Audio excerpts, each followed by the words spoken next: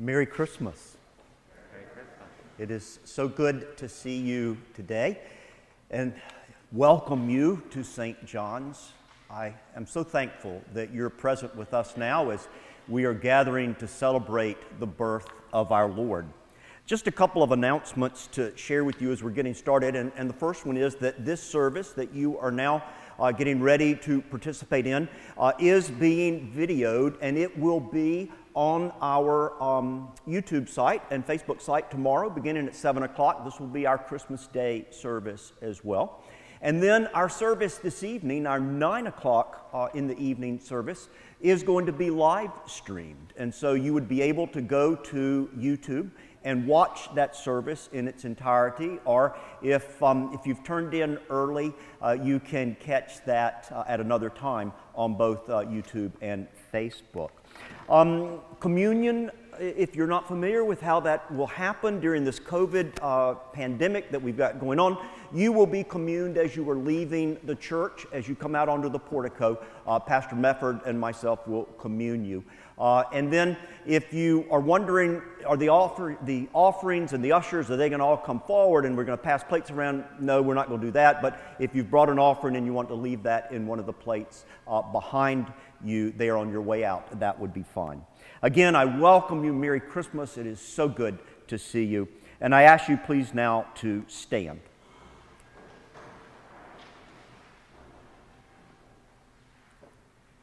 Blessed be the Holy Trinity, Father, Son, and Holy Spirit, one God, who was in the beginning, who makes a dwelling among us, who covers us with justice and mercy.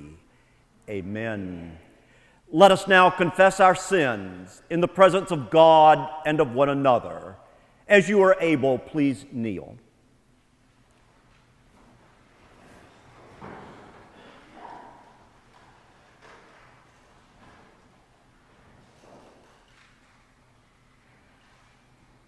God of goodness and loving kindness, we confess that we have sinned against you and our neighbors. We have turned away from your invitation to new life.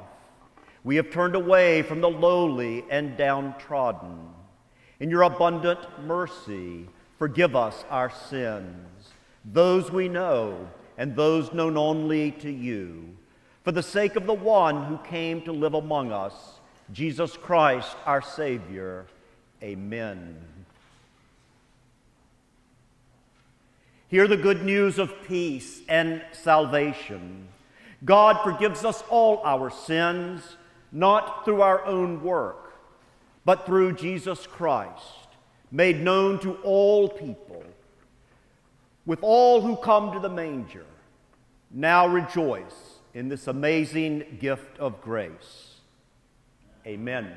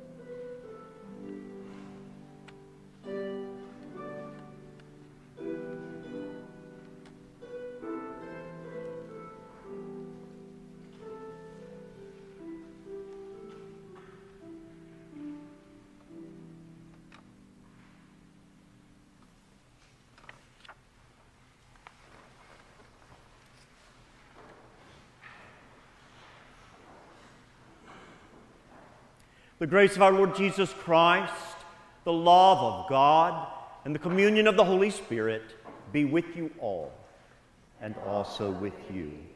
Let us pray. Almighty God, you made this holy night shine with the brightness of the true light. Grant that here on earth we may walk in the light of Jesus' presence, and in the last day wake to the brightness of his glory. Through your Son, Jesus Christ our Lord, who lives and reigns with you in the Holy Spirit, one God, now and forever. Amen. You may be seated.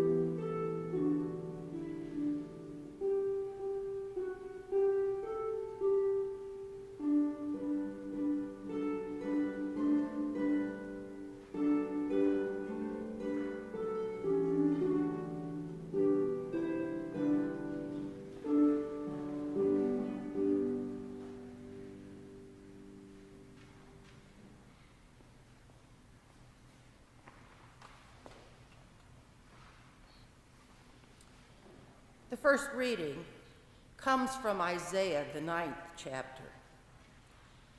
The people who walked in darkness have seen a great light. Those who lived in a land of deep darkness, on them light has shined. For a child has been born for us, a son given to us. Authority rests upon his shoulders, and he is named Wonderful Counselor, Mighty God, Everlasting Father, Prince of Peace. His authority shall grow continually, and there shall be endless peace for the throne of David and his kingdom. He will establish and uphold with justice and with righteousness from this time onward and forevermore. The zeal of the Lord of hosts will do this. This is the word of the Lord. Thanks be to God.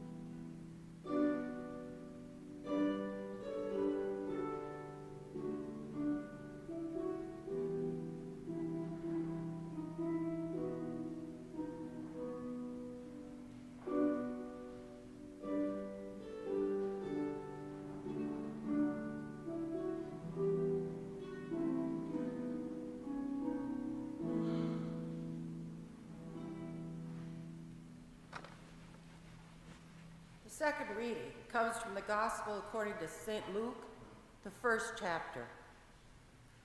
And in the 6th month, the angel Gabriel was sent from God unto a city of Galilee named Nazareth, to a virgin espoused to a man whose name was Joseph of the house of David, and the virgin's name was Mary. And the angel came in unto her and said, Hail, thou that art highly favored, the Lord is with thee. Blessed art thou among women. And when she saw him, she was troubled at his saying, and cast in her mind what manner of salutation this should be. And the angel said unto her, Fear not, Mary, for thou hast found favor with God, and behold, thou shalt conceive in thy womb, and bring forth a son, and shall call his name Jesus. He shall be great, and shall be called the Son of the Highest, and the Lord God shall give unto him the throne of his father David. And he shall reign over the house of Jacob forever, and of his kingdom there shall be no end. Then said Mary unto the angel, How shall this be, seeing I know not a man?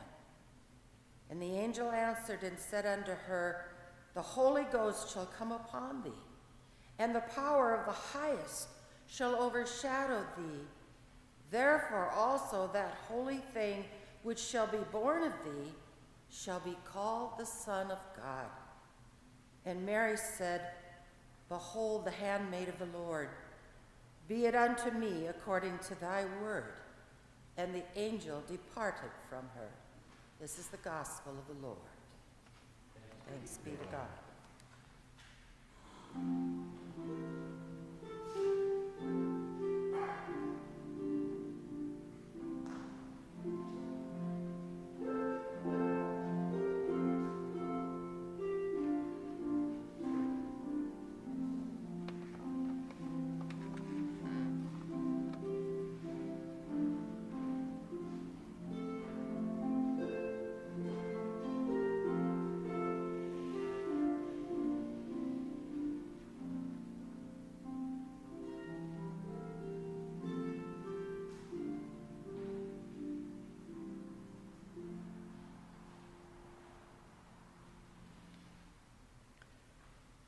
The Holy Gospel according to St. Luke, the 2nd chapter. And it came to pass in those days that there went out a decree from Caesar Augustus that all the world should be taxed. And this taxing was first made when Cyrenius was governor of Syria. And all went to be taxed, every one into his own city. And Joseph also went up from Galilee out of the city of Nazareth into Judea unto the city of David, which is called Bethlehem, because he was of the house and lineage of David, to be taxed with Mary, his espoused wife, being great with child. And so it was that while they were there, the days were accomplished that she should be delivered. And she brought forth her firstborn son, and wrapped him in swaddling clothes, and laid him in a manger, because there was no room for them in the inn. And there were in the same country shepherds abiding in the field, keeping watch over their flock by night. And lo, the angel of the Lord came upon them, and the glory of the Lord shone round about them, and they were sore afraid. And the angel said unto them, Fear not, for behold, I bring you good tidings of great joy, which shall be to all people. For unto you is born this day in the city of David a Savior, which is Christ the Lord. And this shall be a sign unto you. Ye shall find the babe wrapped in swaddling clothes, lying in a manger. And suddenly there was with the angel a multitude of the heavenly host praising God and saying, Glory to God in the highest, and on earth peace, goodwill toward men. And it came to pass, as the angels were gone away from them into heaven, the shepherds said one to another, Let us now go even unto Bethlehem, and see this thing which is come to pass, which the Lord hath made known unto us. And they came with haste, and found Mary and Joseph and the babe lying in a manger. And when they had seen it, they made known abroad the saying which was told them concerning this child. And all they that heard it wondered at those things which were told them by the shepherds. But Mary kept all these things and pondered them in her heart. And the shepherds returned, glorifying and praising God for all the things that they had heard and seen, as it was told unto them. Here ends the reading of the gospel for this celebration of the birth of our Lord. Well, it's Christmas. With the year that we have had, you almost had to wonder if we'd be able to have Christmas this year. Last Christmas, COVID-19 was a topic of conversation in China, not in the rest of the world. Last Christmas, political unrest was a minor blip on a radar screen for us. It was not rioting in the streets. Last year, Christmas at St. John's was still running under the theme that we use every year, and that is, come home for Christmas. And the pews around you were packed. And this Christmas, This Christmas, everything's different. Life's different. You're different. I'm different. Tom Irwin, the professor of music at the University of Arizona, told a great story about a time he was attending a conference for music teachers in New York. While he was there at the conference, he purchased a talking metronome. Now, a metronome, as you know, it's a device for counting the beats in a song. It's a way to keep time. Before Tom and his son were boarding the plane for their flight home, Tom hefted this carry-on bag onto the conveyor belt where the security guards would check it. And the security guard's eyes widened, as you can imagine, as he watched the monitor in front of him. And he asked Tom, "What do you have in that bag?" And then the guard pulled out of that bag this strange-looking device, a 6-inch by 3-inch black box that was covered with dials and switches. And the other travelers in the line, sensing trouble, began to vacate the area around Tom and his son. "It's a metronome," Tom replied weakly, as his son, too, backed away, but his backing away was with embarrassment. "It's a talking metronome," he insisted. "Look, I'll show you." And he reached out and he took the box and he flipped a switch. But as he did that, he realized he had no idea how it worked yet. But as he flipped the switch, it went 1 and 2 and 3 and 4, 1 and 2 and 3 and 4. The metronome keeping perfect time. Everyone breathed a huge sigh of relief. So as Tom and his son are gathering their belongings and moving on, Tom's son whispers to his dad, he says, "Aren't you glad it didn't go 4 and 3 and 2 and 1?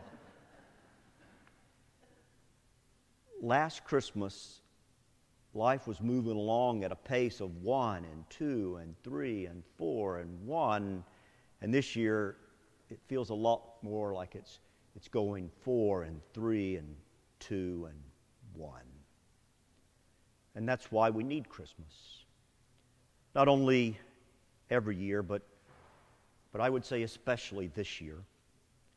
We need to stop and pause. We need to stop and do nothing for just a few seconds and let this marvelous day and the night ahead of us and Christmas Day just wash over us. We need to pause so we can understand and remember what has happened. There's a wonderful little story about a dad who had encountered and dealt with just about all the commercialism of Christmas that he could stand in his household. So he called for a family conference, and he challenged his family to get more into the true meaning of Christmas and to not buy into what the stores and the internet and the television were trying to sell. And he asked them to be more mindful of their time together and to limit their spending on gifts for each other and on their friends. He talked about getting along with each other and establishing a loving atmosphere in their home. Like a high school coach, just before the big game, this dad brought his speech to a crescendo with this final rallying cry as he said, "Let's make this Christmas the best ever."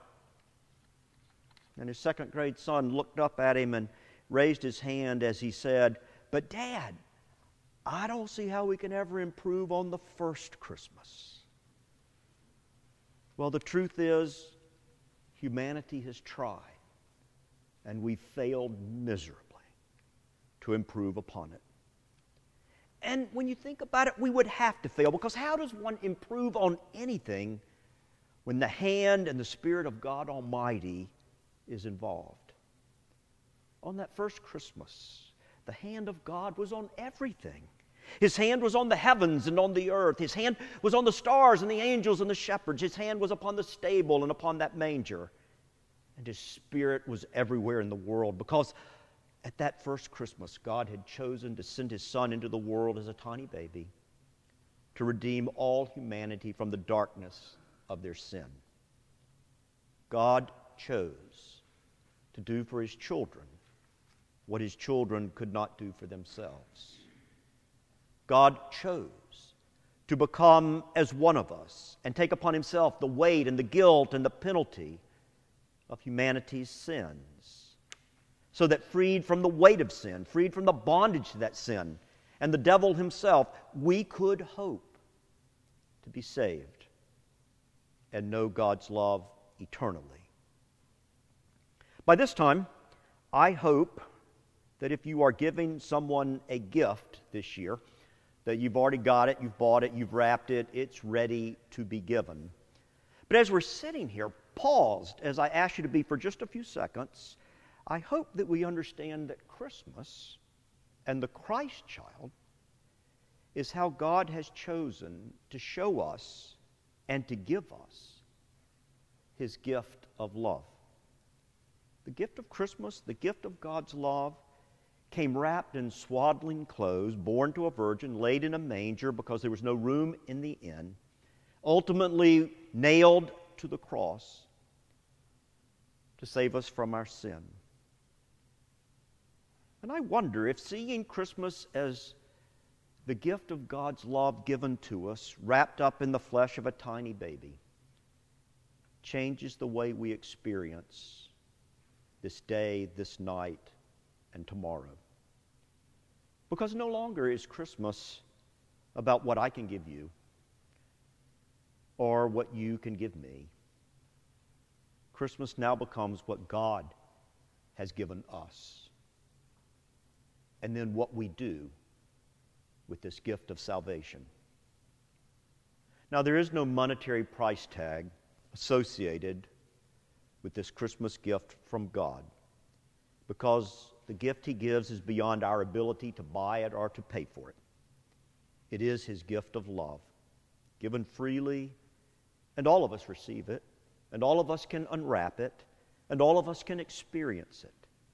This gift is beyond our wildest hope. In fact, this gift of God's love it's our only hope in a world, in a time like ours. It is eternal, unchanging, and yours. One Christmas Eve, two parents attended an early evening holiday party. And when they came home to the children that they had left in the care of their babysitter, they were pleased to find that the children had turned in early in their excitement over Santa coming. As the babysitter was about to walk out the door, she turned to the parents and she said, "Oh, by the way," she said, "I promised Tommy that if he would stay in bed, Santa would bring him a pony in the morning. Merry Christmas." Merry Christmas. It's Christmas, Christmas 2020. And God has given us a gift, a present. God has offered us his love. And Christmas is the story about that love. And we can never improve on God's story that's told at Christmas or that happened at that first Christmas. And yet I would encourage you to think about this, because there is one thing we can do at Christmas to make Christmas better. Paused as we are with anticipation, with excitement, and with hope, let's not settle for a small Christmas or a little gift. Let's ask for more, expect more, hope for more during this season. Because remember, we are in the presence of the King of Kings, who has given us the greatest and the best gift ever given. Let us receive it as it has been given, with love and hope. And let us open our hands and our hearts and ask for more. And we will find all our hopes and all our fears for all the years are being met in this Christ child tonight.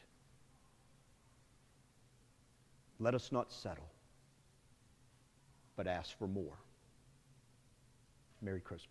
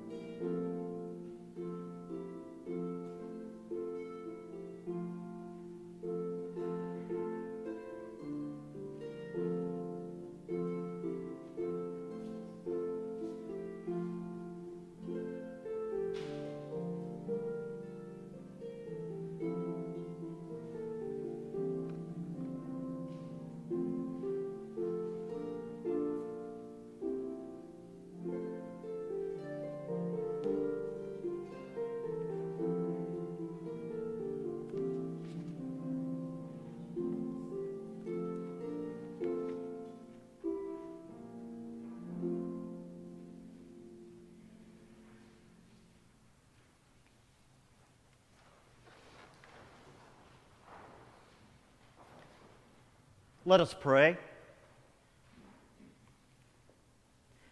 O Lord our God, on this most holy Christmas Eve, we gather in worship to praise you for the gift of the baby Jesus, the gift of your Son, our Savior. Silently, we listen to carols of the Christmas season, proclaiming our faith, both in music and in song. Eagerly, we listen to the words of the gospel, sharing the story of our Lord's birth. Hopefully, we unwrap the gift of Christmas, the gift of your love, and pray for our lives to be touched and changed, so we may know you as our Creator and our God. Open our hearts and our homes, making room for the Christ child to live with us. Lord, in your mercy, hear our prayer. Almighty God, you have created all that is good and lovely and pure. As Christ was born, the angels sang and the shepherds came, and for an instant the world stood still in praise of your glory. Help us to journey to Bethlehem in our hearts, so we may hear and see this wonderful thing that you have done. Strengthen our faith, so we may join our voices with the angels of all time, who proclaim unto you a Savior is given. Lord, in your mercy, hear our prayer. Gracious God, in our celebrations of the birth of Christ, the gift of your Son, remind us that now we can see your love and know joy and hope, no matter what we may see or experience. Christ was born into a world filled with darkness. He lives with us still in the darkness of this time. We pray that his light will scatter the darkness we know. Heal us of our brokenness, God. Fill the voids of our souls. Cast aside our fears. Renew our spirits. Assure us of your presence when we have wonders or doubts. And comfort us in our sorrows and losses, reminding us that the birth of Christ brings eternal good news. Lord, in your mercy, hear our prayer. Dear God, now let the peace of Christ come into our lives and this world. For it is into your hands, O Lord, that we commend all for whom we pray, trusting in your mercy through your Son, Jesus Christ, our Lord. Amen.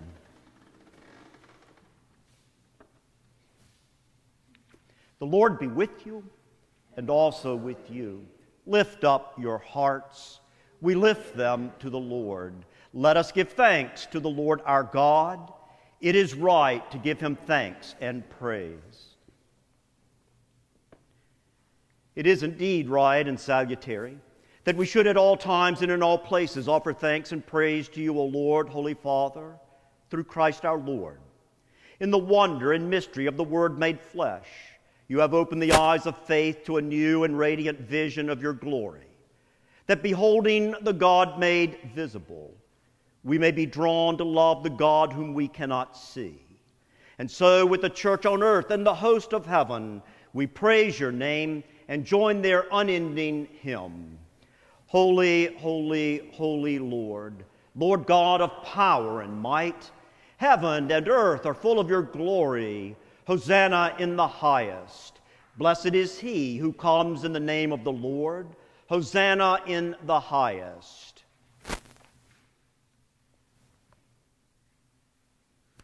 In the night in which he was betrayed, our Lord Jesus took bread and gave thanks, broke it, and gave it to his disciples, saying, "Take and eat. This is my body given for you. Do this for the remembrance of me."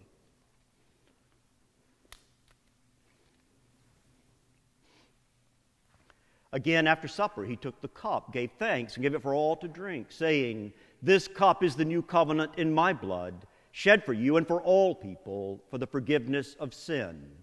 Do this for the remembrance of me." Our Father, who art in heaven, hallowed be thy name. Thy kingdom come, thy will be done, on earth as it is in heaven.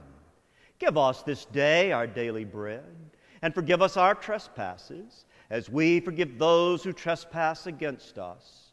And lead us not into temptation, but deliver us from evil. For thine is the kingdom, and the power, and the glory, forever and ever. Amen. The body of Christ, the bread of heaven given for you. The blood of Christ, the cup of salvation shed for you.